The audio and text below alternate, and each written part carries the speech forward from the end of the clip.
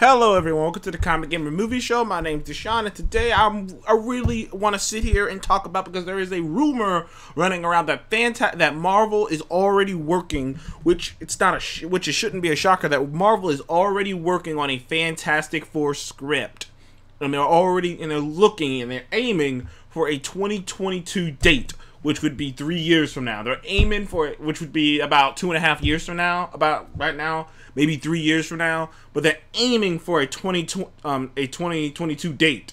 So 2 or 3 years from now, they're already working on a script, and Peyton Reed is pushing to direct it. If you don't know who Peyton Reed is, Peyton Reed's the guy who's directed Ant-Man 1 and 2. He's also directed I believe Peyton Reed either wrote or was a part of Anchorman. So Peyton Reed's, he's been pitching a Fantastic Four movie for a long time. But I'm here to make this video talking about why the Fantastic Four will be the much easier, smoother transition into the MCU, and why it will be the first Fox property integrated into the MCU, and why it will be the first, and why it will be easily integrated, and why you should look forward to things showing up sooner rather than later. Now, when it comes to X-Men, it's gonna be a longer card play, but Fantastic Four is gonna fit like a glove. Now, I don't know if I made this video before. I don't think I have, but I'm gonna just go out on a limb and tell you this right now. The Fantastic Four were born to be in the MCU. First of all, Marvel is owned by Disney, and Disney's all about family and, family lessons and family stuff in general. Disney's all about family stuff. Disneyland, the parks, it's all about that stuff. And what is more family than the Fantastic Four? They're literally a family they're literally a family. It's literally a family adventure. That's what Disney's all about. So the Fantastic Four is gonna fit right in. It's easy. Now that Tony Stark is gone, Reed Richards can slip right in as the new smartest person on the planet, which in the comic books, he is the smartest, person on the planet. Sue Storm's gonna add another powerful female heroine to the Rogues Gallery. Ben Grimm's gonna add another powerhouse. And Johnny's gonna add another charismatic character to play off of Spider-Man, to play off of Chris Pratt, to play off of Chris Hemsworth, to play off of Star-Lord and Thor, and all these other characters. Johnny's gonna be another charismatic character to play into that. And we get another team in the MCU. We get another built-in team at that. A team not like Guardians. And the thing that makes Fantastic Four so much different from Guardians is that the Guardians of the Galaxy are ragtag family. They're outcasts. They're nobodies who found each other. They're nobodies and they each have a particular set of skills, but they're nobody who had nothing and all they have is each other. But the Fantastic Four is a family by choice. Ben Grimm and Reed Richards are friends. Ben and Reed are best friends. Like, they are each other's best friends. They've known each other forever. In fact, Ben used to stand up for Reed. Like, Ben used to stand up for Reed in high school. Like, they've known each other forever. Johnny and Sue are brother and sister. Reed marries Sue Storm, and then that makes Johnny Reed's, brother. That makes Reed Johnny's, brother. So they're family. Fucking Ben's the godfather of Reed and Sue's children, and also he's pretty much like an uncle, man. So the thing is, they're real family by choice. They're family in a way that you could see happening in ordinary life. So that aspect of it is going to be great. It's the family adventures and the thing too about the Fantastic Four is they can play up an aspect of the Marvel universe that really hasn't been played up enough, which is just the adventure. Because every other Marvel movie to me, most Marvel movies inside of it, Ant-Man's a heist movie that's an action adventure. Black Panther's Captain America Winter Soldier is a political thriller that is an action adventure. But this might be the first movie that can be an adventure action movie. Because the adventure is part of Reed just coming up with these elaborate experiments and doing them, and then shit happens and then they have to react from it.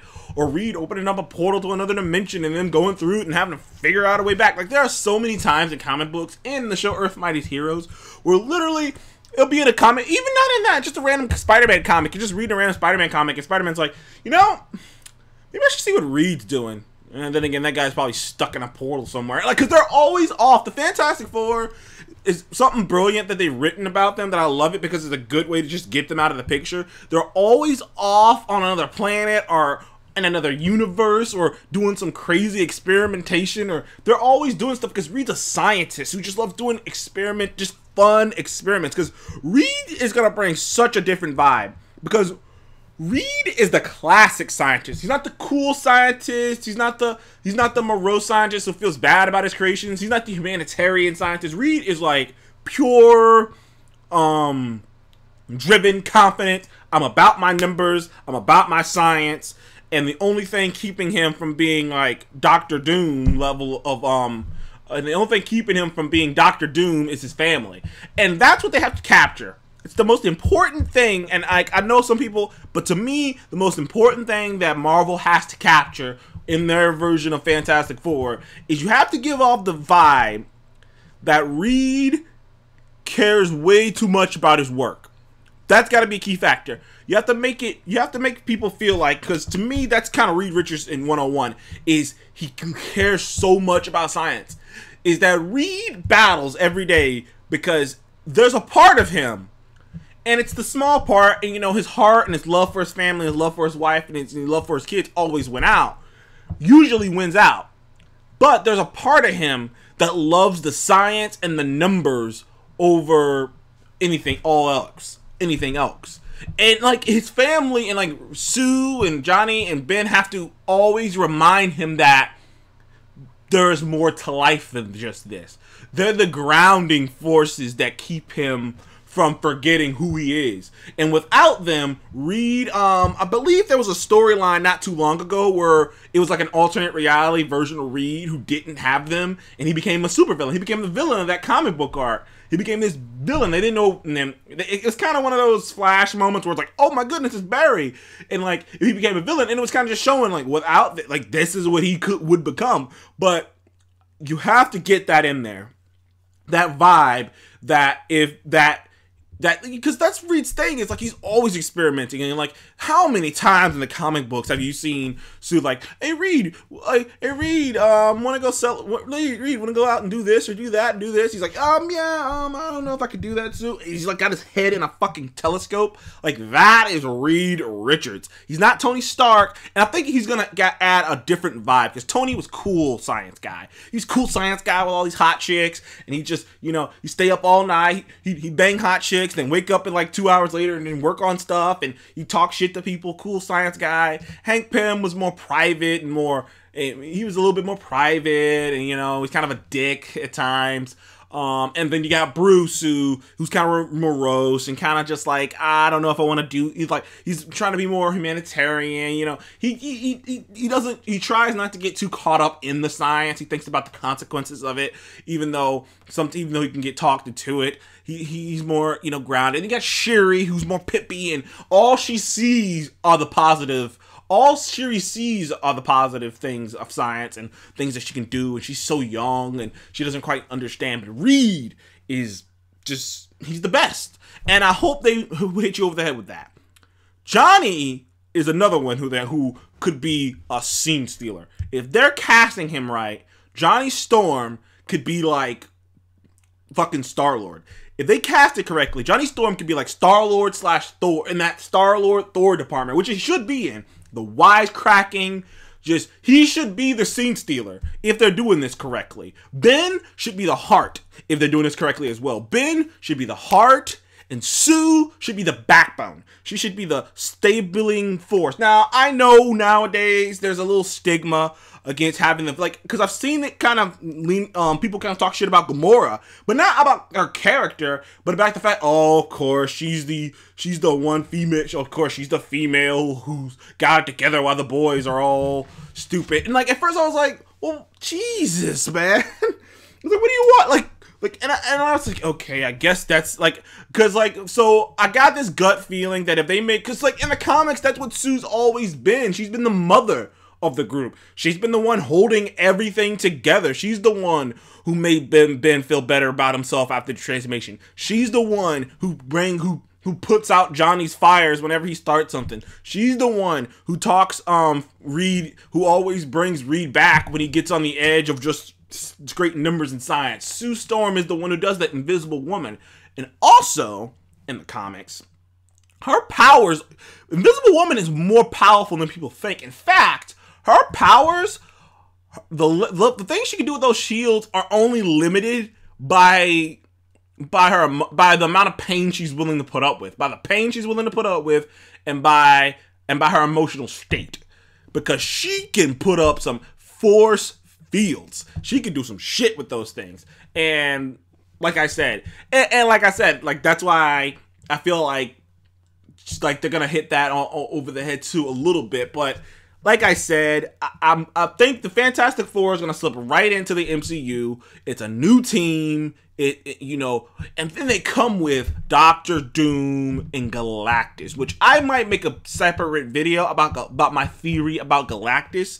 And I'm gonna make a separate video about my theory about Galactus, but they're bringing Dr. Doom and Galactus. Now Marvel can do the Super Skrulls too. So when Captain Marvel 2 eventually comes out, you can have the Super Skrulls in there. So, and like, there's so many things they can set up and they can do once they got the Fantastic Four in-house. And I buy this rumor that it's coming out soon, because Fantastic Four is too easy. It's too easy. All you gotta do is put together the right cast. And the script writes itself. Family adventure. Now, I don't know. There's many ways they can go about this.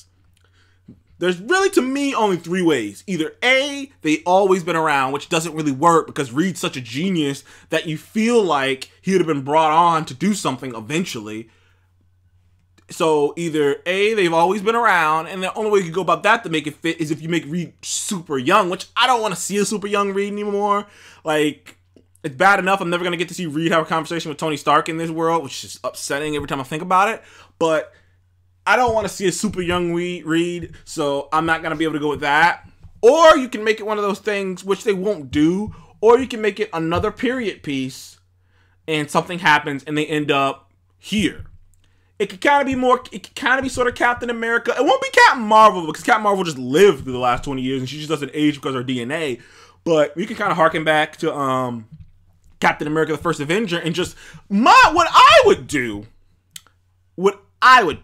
because they're not in the history books. In the Fantastic Four, one of the cool things about them are they are super public. They got a big Baxter build and everything. They're super public.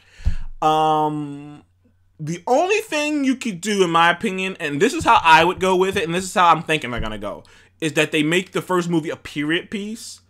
Or not a period piece, but they make it one of those movies where they go into outer space, they do the whole thing, the entire origin is the same. They go into outer space, and the shuttle disappears. Everyone thinks it blown up, and the shuttle looks like it blew up, and they're dead. And then, crack, 2022, or whenever year they end up coming out with it, 2022, or whenever year they end up coming out with this movie, boom, they pop out of the portal, they're changed, and they're in a completely different world now. And I think that can work, that way you can give them a different vibe. They're out of time.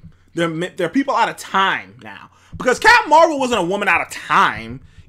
She adjusted pretty well to being back on Earth. She wasn't really on Earth that long. She's not a woman out of time. She just hasn't been on Earth. Captain America was a man out of time. So it'd be interesting. You take that Captain America thing and push it even further. That's what happens when a man as good as Captain America's out of time. What happens when an entire family's out of time? Cool thing is, you could do some shit where, like, maybe they went out of space and disappeared during the 70s. So then you can have, you can have young Hank Pym show up in this too. So, but maybe they disappeared during the 70s. And think about how marriages worked back then in the 70s, and how the vibe that they were, and how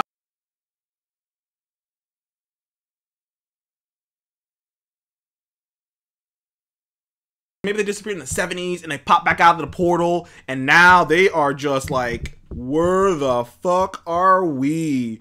Is that thing moving? What is happening with this world? They are freaking out. I can definitely see it. But those are just a couple of things I'm throwing out here. I think Fantastic Four has a great potential. I can't wait to see what Marvel does do with it. Those are a couple of my thoughts on it.